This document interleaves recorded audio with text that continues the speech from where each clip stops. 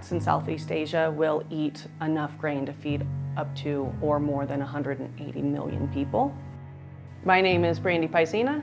I am the Vice President of Scientific Operations and Technical Services at SenesTech. The founders were approached by colleagues in Southeast Asia and said, if you can create a product that we can use, we're going to feed the world. Pest is a non-lethal rodent control product. The best way to actually tackle rodent control programs is not just to kill them, because you're not balancing population dynamics. So we need to prevent births as well. Most integrated pest management programs don't get to the root of the cause of the infestation, which is reproduction. The impact of this technology has been incredible.